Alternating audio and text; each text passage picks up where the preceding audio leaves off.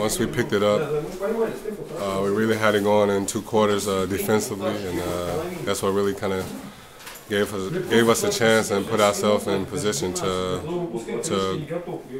fight into the end and win the game. But I mean, it's an experienced team, a well-coached team, and they got the best of us today.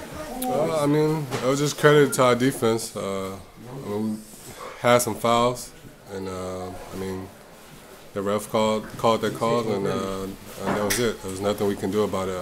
Defensively, I thought we did a great job those quarters, and especially that quarter, not letting them get a shot, but only free throws.